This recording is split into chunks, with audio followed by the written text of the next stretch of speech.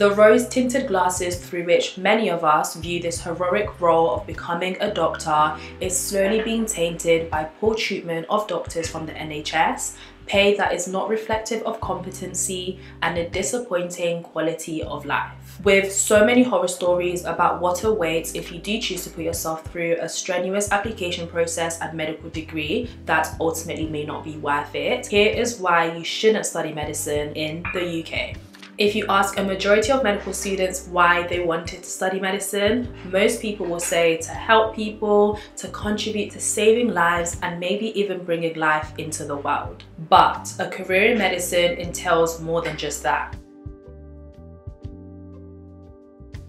In the UK, medicine has now become a career that you need to sacrifice your entire livelihoods for, with a healthcare system that rations care and relies on the goodwill of doctors working themselves to the bone. Historically, becoming a doctor has been regarded as a prestigious career option for the best of the best who get to experience the best of the best. But that facade is slowly fading away, and what we find in the aftermath is countless horrific stories from doctors in the NHS detailing the way in which care and patient safety is being compromised, burnout is a norm, and the mental health of many clinicians at an all-time low. A poll from the British Medical Association found that 40% of junior doctors are planning to leave the NHS to pursue other roles, with poor working conditions being one of the top reasons why. It's difficult to have that job satisfaction that many of us thought we'd get by pursuing medicine if your quality of life is not reflective of the hard work you put in. It's almost impossible to enjoy your job if you're never sleeping or eating properly because you can never catch a break. And better yet, it is difficult to have even a smidge of job satisfaction if all of your concerns are being hushed away with a few claps for the NHS. There has been an ongoing crisis in which clinicians are leaving the NHS due to poor work conditions. As a result of this puts more pressure on doctors that remain in the NHS. This is a huge burden and too much to handle, so these doctors then also leave the NHS. And this vicious cycle just continues and continues and continues. This is definitely not what I envisioned when I said that I wanted to do medicine a few years ago, but unfortunately it's currently a reality. Being a doctor can be so over-glamorized sometimes that if you go into it naive, you will be disappointed. I too thought in 2019 when I first started medical school that things will change by the time I become a doctor. I am now a year from graduating and working conditions have only gotten worse. Another reason why you might want to rethink a career in medicine is because of money. What really cracks me up is that in the past, people used to make accusations that some medical students are only doing medicine for the money. What money? According to the BMJ, 50% of junior doctors had trouble paying for lighting or heat in their homes. Since 2008, junior doctors have received a pay cut of 26%. 45% of junior doctors struggle to afford rent or mortgage. If you want financial stability or an income that reflects your competency or skill set, then you're better off stepping into fintech, banking, and all these many other career sectors that will promise you that. In many countries, medicine is considered the pinnacle of education.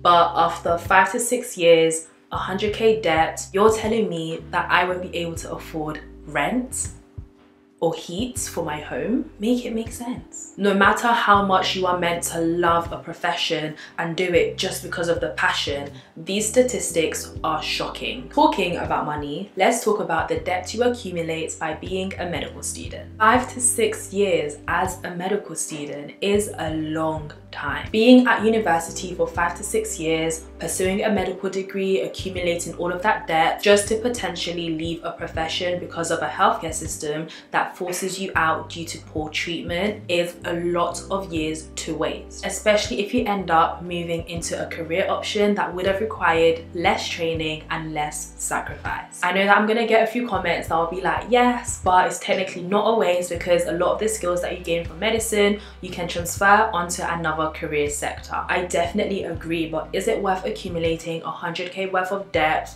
when you could have done a shorter uni degree or even an apprenticeship that would have led you to the same destination. You need to take these things into consideration and think about if you see yourself going all the way and potentially remaining in a system like the NHS, where those in charge unfortunately don't value clinicians. Fighting the same battles as a medical student for 5 to 6 years is a lot. Having to constantly deal with imposter syndrome, chronic stress, study guilt, all these things that come with studying such an intense degree for 5 to 6 years. Is it really worth it? It's lifelong learning that doesn't just stop when you graduate. There is training and exams that you have to do even when you become a doctor. Is this a cycle that you are willing to be a part of for so long? And my final reason on why you should reconsider if you really want to study medicine in this UK is pressure over passion.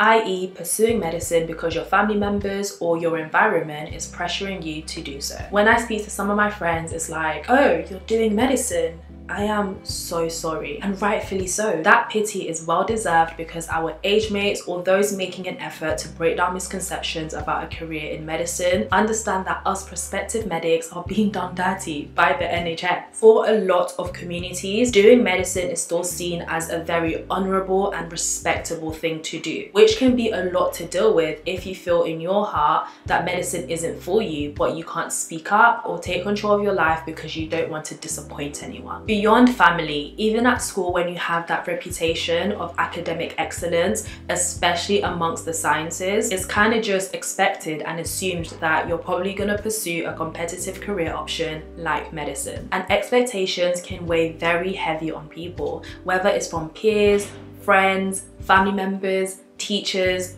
You may feel as though you don't want to disappoint them by taking an alternative route. And while I'm so lucky that this wasn't a situation that I personally had to face, I have met doctors or medical students that felt as though they had no choice but to pursue medicine due to pressures in their external environment. If medicine is something that you're not passionate about, you don't want to pursue, but you're feeling pressured by your environment, my best advice would be to remember that it's your life and it's not worth bargaining with your future. Do not bargain with your happiness. If you're struggling to speak up, I would use the fact that there is so much information out there about the realities of the NHS.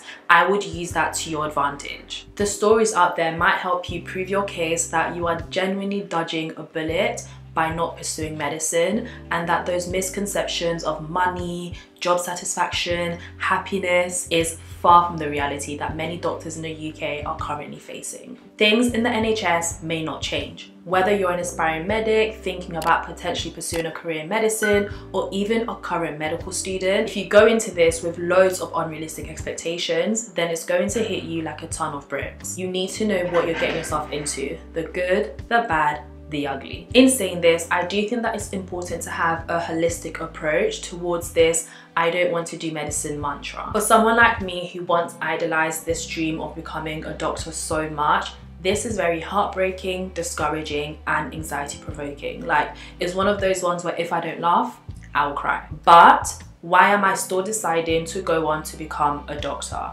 Why do I think that you should still study medicine if it's something that you really want to do? Well, number one is that I want to be a doctor is not interchangeable with I want to work in the NHS. Unfortunately, the career prospects for wanting to become a doctor in the UK is slowly but surely deteriorating. But the good news is that there is a life beyond the UK. Being a doctor is not easy, but it sure could be easier elsewhere. Research conducted by the BMA found that a third of doctors are planning to leave the UK and work as a doctor elsewhere. There are health systems elsewhere that may value you more. Life doesn't stop at the UK borders. You can relocate to Canada, America, Australia, different corners of the world where you may get the opportunity to live comfortably, have a fulfilling career while still protecting your well-being. Do your research and start considering these things. This is why it's really important to be sure that this is something you really want to do, because it is now more important than ever to take control and really start thinking about what you you envision your career as a doctor looking like. Whether that's relocating to a different country, rethinking your speciality,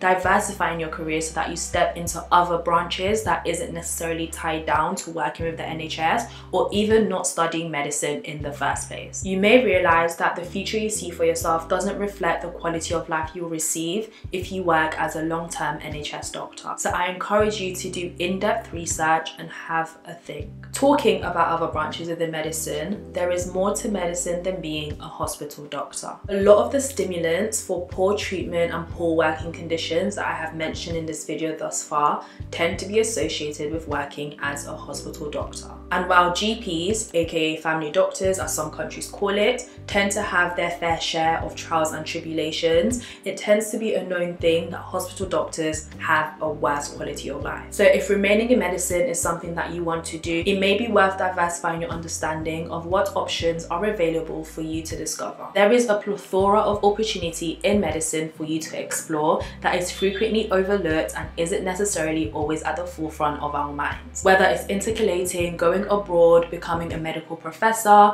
public health, medtech, becoming a media doctor, medical research. Medicine is so diverse, so you may not want to dash your aspirations in the bin and give the NHS the power to put a full stop on your dreams of becoming a doctor. You may just need to alter the destination of what being a doctor looks like for you rather than scrapping the entire idea. You can customize the medical degree for yourself and make the most out of it to give yourself the opportunity to learn a lot about yourself. What areas of medicine you like or don't like, where you may be better suited to, what you have an unexpected passion for. You can't acquire this information with lack of knowledge, research and experimentation. It is okay if being a hospital doctor in the UK no longer aligns with your vision. I definitely see myself stepping into other branches that isn't necessarily tied down to being a full-time doctor in the NHS. I don't know about you, but my TikTok For You page has become increasingly jam-packed with lots of information and reasons why you shouldn't study medicine. And I do think that it's so important that people are shedding a light on these things, and I don't for one second disregard these very real stories from doctors who have suffered under the NHS. But what is happening is that people are making harsh decisions that they may come to regret just because they were too busy riding the wave of what is currently trendy on social media. Please, please, please do your research and make an informed decision, because you don't want to rush into an outcome that will have you thinking, what if in 10 to 20 years time? Look at various sources, watch multiple videos, read all the articles, weigh up the pros and cons of wanting to study medicine and the kind of future that you see for yourself. If you know what the end goal is, then you can act accordingly. If you want financial prosperity, flexibility, a career that will reward and appreciate the hard work that you do, then you may want to look elsewhere, and rightfully so. But keep in mind that no career option will ever just be sunshines and rainbows. The grass is not always greener on the other side. Most professions out there will require a level of hard work. You need to accept that in a career there are less glamorous things that you must do in order to maintain the quality of life that you are after. It's all about balance, so pick your poison. You may decide at the end of the day that it's not for you, and that's perfectly fine, as you need to prioritize your happiness at the end of the day. But I wanted to provide you with this well-rounded perspective to encourage you to make a decision based off of what you want. You do it for you, not because it's trendy. Regardless of everything happening in the media right now, I don't for one second regret pursuing medicine, and that's me being honest. Medical students are forced to build these time management and organization skills due to the intense nature of the medical degree. And when you do unconsciously gain these skills paired with personal initiative and drive, then something really beautiful can come from it. The pressures of medical school really taught me how to manage all of these different projects that I participate in beyond my degree. And these extracurriculars and commitments outside of university have simply changed my life. Doing the medical degree in itself has taught me a lot about myself that has opened a lot of doors for me. Medicine is the highest of highs and the lowest of lows. It has refined me through stress, struggle, friends, memories, networks and discovery to step into the best version of myself. So if I could go back in the past, I wouldn't change a single thing about pursuing medicine. because I genuinely couldn't envision myself doing anything else. And I'm not too keen on letting the NHS dictate my future. So we're gonna have to look at the different options available for me post-graduation. If you want to see more thought-provoking videos, check out this video on why medical school is no longer my top priority. Let me know in the comment section down below what other videos you want to see from me, and I'll be sure to see you next time. Bye!